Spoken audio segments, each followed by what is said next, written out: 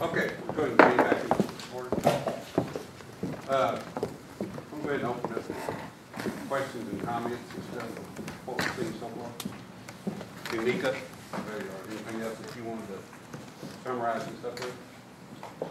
No, just that I think a lot of good information. Normally, the firms like Catalyst do provide that real level of detail that you need to go after certain markets. So it's just a. First of all, I'd like to say, once the council and Eric and I were talking about this with Roanoke, it's just a matter of time. This is not one of those things that's just going to happen overnight. It takes time. It takes a lot of putting effort, money, and marketing into it and going after it. And, I think we've been doing a lot of it. I think we need to continue doing that and maybe continue doing it with a little more force, which comes into having people like Catalyst to assist us maybe in doing some of the work, and then also look into the ISM packages as well. How does that, you said the listing Catalyst to help us with some of this, how do we do that? What is that? Well, we haven't really discussed because they're truly there, and I truly appreciate what being here this morning. This is, they're doing us a favor in terms of just spending their time with us, more in terms of education. I wanted them to come in and give us an education basically from their perspective and from their expert opinion, because truly they are out there in the market every day, which we're not. So they bring a different level of ingredients to the marketing and to economic development that we just simply don't have the resources to. So we haven't talked in details, but that's something that we can look at their structures with some of the other cities, see what they are doing, and take a look at that and come back to you.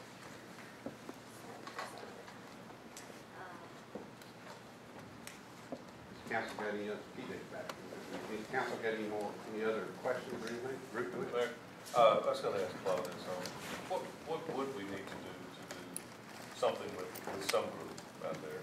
What's the next process? Well, it's a matter of some focus, I suppose, by the council. You heard how in the Lewisville market you can drill down on these places to the extent of extremely small submarket, Old Town, West 535 Main Street for a few blocks, different from the mall. You've got issues in a variety of areas that are different from the other areas.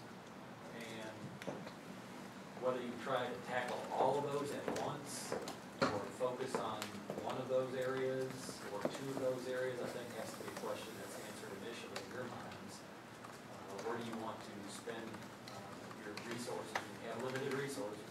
It's going to be resource intensive to some extent to do some of the things that you might have to do, even if it's just straight up infrastructure, for example, holding.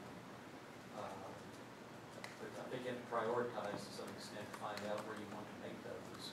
That's where you want to focus your resources and your effort, staff's effort, any consultant effort, if you have any consultants, and then go from there on what kind of ideas those folks have.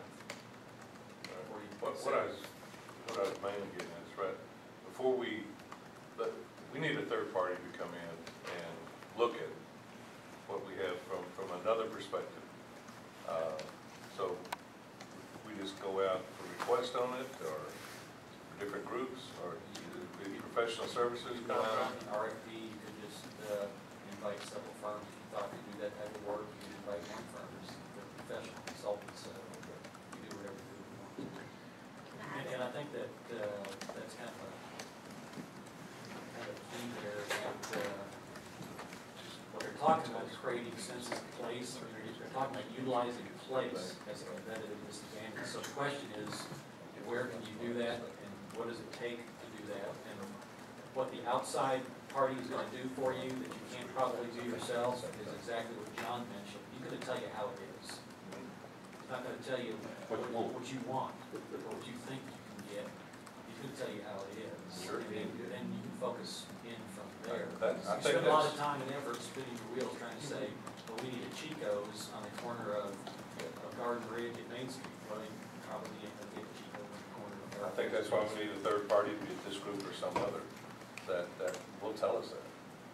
And, because we all have ideas, but they're not always the best thing that people really want to do.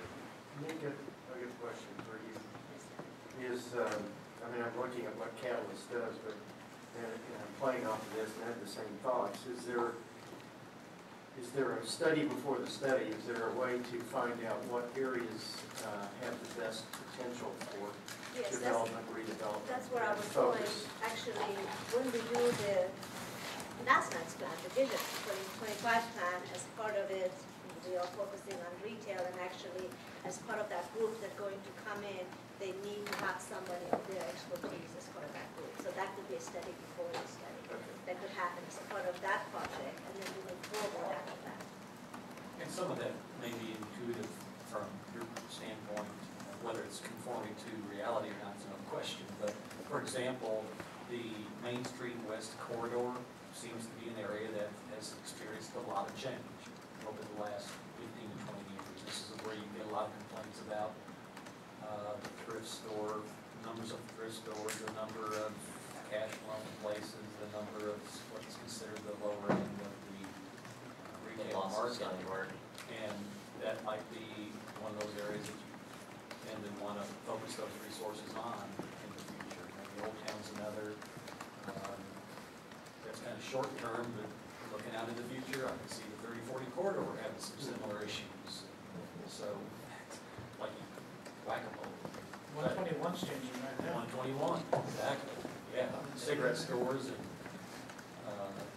so you have we're kind of unique in a way because we have a lot of retail areas in comparison even to somebody like Rogan. Rogan's relatively limited.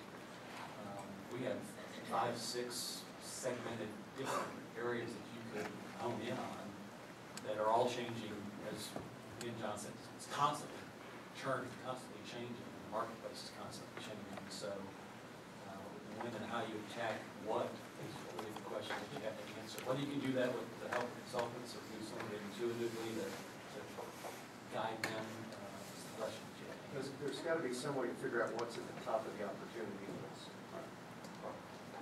Well, and to that, I'm sitting here thinking, listen to your presentation that was talking great from both of you. But I heard a couple of things mentioned. One was one of the first things you look at was population, and then you said, and for certain things, it's daytime population, not necessarily residential, but daytime population. And then I heard too about your deal about cities having a particular want for something, and they go and put all their eggs in one basket to get something, and that's not going to work for them, and they waste all that. It's a futile effort, and they waste all that time, energy, and money on something that's not going to work for them in the long run. My question here, I guess, is from hearing this, and we talked about one other place you talked about that was ended up, they brought in, I forgot how many, all these jobs, and there wasn't places for people to eat and stuff for the daytime population. My thought is something that might not cost us much, but something that looks to me like it's right for us to be doing development is on the southern end, down there by 121 in the Convergence Center. All of those buildings are packed now. We don't have one vacancy down there. It's all solid. Myers-Crowe, you talk about building more buildings now. Last 3 years, that has just filled up tremendously. You're talking probably 6,000 employees down there or more daily that need places to go for, during, and after work before they venture out of town. Well, but that's why those restaurants, that's why we have concentrated restaurants right there at that location, close to the mall at the southern end, and that's why they're actually doing very well. Right. Because of all that daytime population. Probably, we talk about the distance, between where they want if one goes over here, then they have a certain distance limit, and another one can go somewhere else.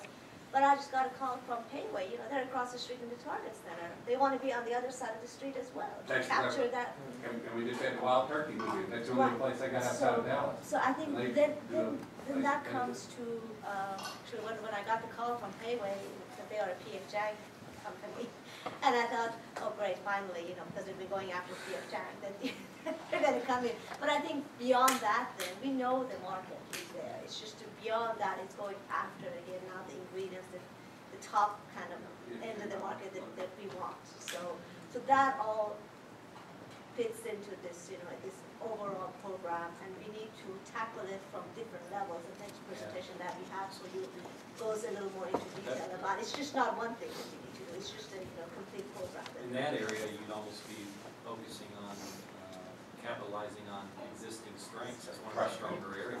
Right. As opposed to, for example, Main Street, which would be addressing weaknesses. And I guess that's It's a different approach. I guess that's what I was thinking, with the growth we've had in that area, we, as far as infrastructure, don't really need to do much anything, but would it behoove us to enlist somebody to help us recruit certain businesses in that area right there, because we don't need to do any infrastructure.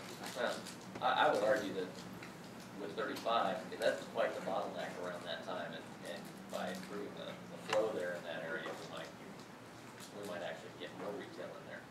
But that's a, But it kind of raises the question, you've got that, he was talking about convergence and how it's occupied the number of employees there, and then I look at the Tom Thumb on the corner of Valley and 3040, and lease turnover there is fairly high, there's always unoccupied space, and I wonder why. because they don't come in that direction. And I think the nature of that type of a shopping center versus different type of shopping center, lifestyle center, But they're driving further. to go to where they want to go. Yeah. Nika, you said Payway wants to open another one? I thought they just wanted a more prominent location. No, they want to go to another one. Another two And big. larger, yeah, basically. I know there was Bar. something kind of cubby hole over there. Actually, we're going to be, it's a new concept for us. That they're Awesome. doing in Lewisville with a bar. It's kind of same thing, exact same thing The other side of 35? that That's what Con, she said, yeah. I mean, not Con, the chicken, I know where they are. Cane's. Yeah, Cane's, right. Same thing Cane's did. Cane's is over close to Payway, That's right. across the street, Now basically. they want, And then they want to move on this side now, same thing. They wanted another. Oh, so they did just, not directly, you're not talking directly across the highway from where I'm now, you're talking like come to this part of town here, is that what you're saying? no, directly across 3040. On the other Somewhere side. a little bit further. Yeah, I thought they were just gonna move location. I go there a lot, I'm like a regular. Yeah, look at that page. I won't. We want, or we, we're going after Papa's chain of restaurants. So, I mean, we're out there constantly, but of course it's not, again, that is not all we do. That is all we do. That's what we, in a nutshell, this is what we do, guys. We go to certain areas of town, a shopping center, whatever. We will do our sampling, which we've already talked about it, we'd collect several thousand samples. And then we would kick out the outliers, and then we would take 65% of what's left. That's your trade area. And that'll be your trade area during the daytime, during all times. That's key. I mean, that is a huge thing. Then you overlay your demographic information. Then you overlay, which is not as important, your psychographic. Not as important, but it's there. That tells you, the demographic of the trade area, who you really are. Who is this? And then that's where you match up with all the criteria of all the restaurants and all the software, all the retailers, 9,000. We just crunch it down. And that goes back to that, I said earlier, one of our clients wanted a central market. You're not going to get a central market, but you can get a Sprouts. Good brand. So, got a Sprouts. Because Sprouts was interested because we said, look, here's the trade area, this is how we got it. They go, okay, they understood that. We discounted it. This is it. And they went, wow, that helps us out. We wouldn't have thought of that location kind of thing. And so we are going after, because when we crunch it down, we come up with several hundred retailers, big, small, sit-downs, of who should be interested there. And then that's how it works. We go out and make contact with the retailers, and we push all of this out to everybody. And that's key. And because I used to get calls all the time from cities, and a retailer does not believe anything a city tells them.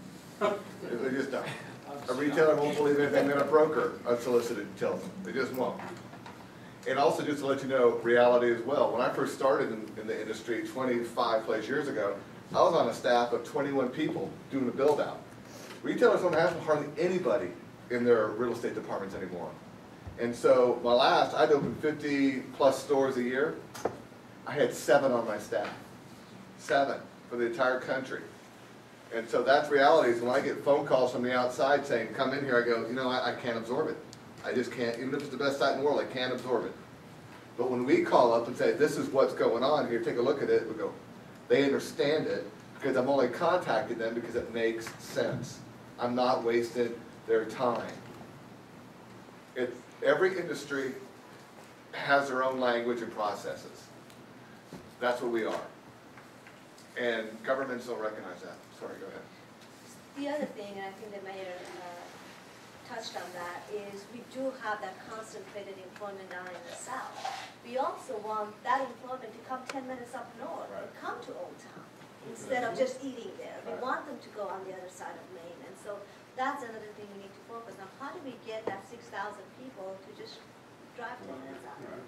Which is again creating that sense of place and creating that destination. They want to go, they want to come out and sit outside on the patio in a nice. And that's a big deal. And that's true, because if you look at the people, the demographics of all around, why does Roanoke work so much? Well, because people in Capel has no downtown. So they go, you know, it's entertainment. It's entertainment for them. And that's a different area or a different place yeah. than the 121 corridor. Completely. And you have to treat it differently. And you have to treat it completely differently. And we want to grab Capel, Yeah, which is, that's what it's always been. I think we need to go ahead and do something, because when 35 gets under construction in the next 10 years. 6 years, the obvious. 6 years, Optimistic, that's funny. we're gonna, a bunch of the restaurants are gonna be gone, the ones that exist now. Some will come back, some will just say, thanks, we made money on this real estate deal, we're gonna go on. But we're gonna have to do something. During the construction time, and it's already starting now with the purchases that they are making, it's gonna be terrible, traffic-wise. So just get ready for that. We need to go. Yeah, no, it's not bad now. It's gonna be terrible. Compared to the cities over Yeah, but we need to go ahead, if we're gonna do something, we need to go ahead and do it. We can't sit around a table and say, well, we wish we had A, and then fill in the blank. We need to have somebody tell us, that's not gonna work there. We need to do this. Here's what you gotta spend in this area if you're gonna do something. You don't need to spend any more down here, we just need maybe some marketing or something. Over here, we need to expand the water and sewer and build new roads. So that's what we need to have. Mayor, And it's gonna cost money. That's it. It's gonna cost. Mayor, are we at the point where we can ask for outside consultants to come in and we point them into the area that we want, or we think they should be studying? Well, I think, You know, like a request for proposals or something? well, I think we want to do both, actually. I think we want to give them, I don't know, I refer this to staff a little bit more too, but I would think we would want to do both, actually. We would want to give them areas that we think Well, need to be improved, but we'd also want them to give their input is that where you get your best bang for your buck? Sure. Where maybe like me saying, us develop that down there by that high employment area, and then Nika says, yeah, but we need to also bring them up into Old Town. I hadn't thought about that. So we need their input also to say, yeah, I understand we need to do this, but if you really want to get the best bang for your buck, you might want to look at doing this also. So I think you're on a good point there. I think it takes both of us, them and us, to do that. so are we at the point where we need to take some action as far as getting some company to do some outside consultants, or is there anybody that disagrees that we don't need outside consultants? I don't see a problem with somebody taking a holistic approach that's actually in the business doing it, give us an overall plan for the city and actually identifying the different areas and kind of give us multiple plans. I think rehabilitation of our areas right now, to me, is kind of a priority in Lewisville, because we have these, not quite blight, but they will be there in a few years, because people are moving out, and then they're gonna be replaced by what kind of businesses? The businesses that they're gonna be replaced by are the ones that are gonna cater to the local population. That's why we have businesses moving out, going to where their customers are. yes, we'll have destination places, and along the corridor, I see some great possibilities of restaurants and stuff there where people will come up 5 miles or whatever to enjoy. That's great, but the rest of the town has these little, what do you call them, what you call them, neighborhood areas, power areas? And those are, you know, those have changed in the 25 years I've lived in Lewisville. I've seen them change store by store. Why did they leave? Because their clientele didn't live in Lewis anymore. Why did their clientele move? Well, it wasn't just to get a new house. They wanted their kids to go to a certain school, or they didn't like the way the neighborhood was turning out. Whatever their reasons are. There are a lot of people that have moved out in the last 2-3 years that I know personally, and a lot. I'm talking like 30 families. So your answer to my question is, That was, You want to spend I heard yes. I heard yes. I think that was a yes. I think my only would want to make sure that they were able to also, we could leverage some of the funding maybe out of the 2025 plan. And of course, we have these great, you know, we have the Old Town Master Plan, we have the TOD, so that they make sure they integrate. Yeah, we have tons of what we'd like to see. I'd like, yes, there needs to be some fact checking to make sure that we can get there from here. But also that they can align with that if at all possible. We focused before on downtown, MacArthur at 3040, 1171 in Valley. There's some existing stuff out there that has been representative of council priorities in the past that we use to value them. I hate to see that effort just out where Main us. Street and Valley, 1171 and Valley. Yeah, it was kind of just a, By the high school. yeah, that was kind of a focus there, the shopping center. Yeah, those up here, all one of those, correct, that's lunch. So, I'd like to think the difference though that we're hearing is it sounds like in the past councils, and I'm not second guessing, but it seems like councils have directed studies where they thought things needed to happen. And what I'd like to hear from is somebody telling us, this is where your opportunities are. You have all these different scattered places and. Why don't you ask the and we're keenly- collective history here?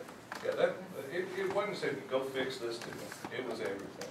It's just that everything at one point was the mall and a few shopping centers. So that is everything. So, you know, the ones that were said, when Albertsons moves out, and they're gonna move out at Valley Parkway across from Lewisville High School. Yeah. Because the store is shut down. The whole place is going down, the grocery chain. Is anybody gonna come in there down the street from Walmart? Not the way it was. It'll be something different. It might be a Sprouts or something like that that might work there. But is there another Albertsons chain out there that's gonna come in there? Probably not. That's what we need to be told. I think the value in having the experts tell you where resources are best allocated is that they're dealing with that market every day. We're not. We're always behind the curve. We don't know what Albertsons is thinking until it's well past the point of no return. We don't know what the developers or the property owners are thinking until it's past the point of no return. So I think there's some opportunities out there that experts can provide for them. I also don't think we necessarily know what businesses would, because it's a two-way street, you know, what businesses would look at that real estate and say, you know, I'd like to be there, that fits my development model, that fits my future plans, you know, and that's where it helps to have somebody come in and say, what's your inventory, and then who would be interested in that inventory? Yeah, the If market. there's anything else out there. It's kind of like the old Orchard shopping center over there. Walmart used to be there, then it went to, what was there after Walmart? Piggly Wiggly, Yeah. right? Well, Piggly Wiggly was before, something was there before it burned. I went to a fire there. Kroger was there at the same time. And then it came Sack and Save, and then it went empty, you know, and that place cleared out, and now it's starting to grow a little bit with different stores. I think that's what's gonna happen to the Albertson Shopping Center, is that history. If we can avoid that, that'd be great. Yeah, but who would have guessed the furniture store would move into, you know, the old Zag and Cheap Zag. rate. We have that furniture store right there at 121 and 35. It's always going out of business for the last 4 years. Council, we need to move on to another agenda item. I think it's something you can continue to mull over throughout the rest of the retreat. And tomorrow, when we get to direction setting, you can maybe give us some feels to where you might want to go with it. Or if not tomorrow, then certainly follow up on this through regular workshops with regular meetings. So it's all right, y'all. I don't mind. Unless you have any other questions for Jason or John. I think it'd be good, like I said, to think about this, and tomorrow, then we'll get back to what you were asking is, basically, if you want to give direction to staff at that time, to go out on RFP or something to, basically give direction to staff at that time, then they can put something together. You got something else, John? Thank you. Good, guys. thank you. Truly Hey, good appreciate luck. it. Sure. Appreciate the presentation. Yeah. Pleasure. Thank you, Mika. Thanks for your time. You bet. Thank you, guys. Have a good retreat. Appreciate it. Take care. Mayor? Thank you. Thank you. Thanks, guys. You bet. You got our contact information from John. No hurry. You bet. Thank you. You guys have our contact sheet. If question, comments, email. Thank you. Okay.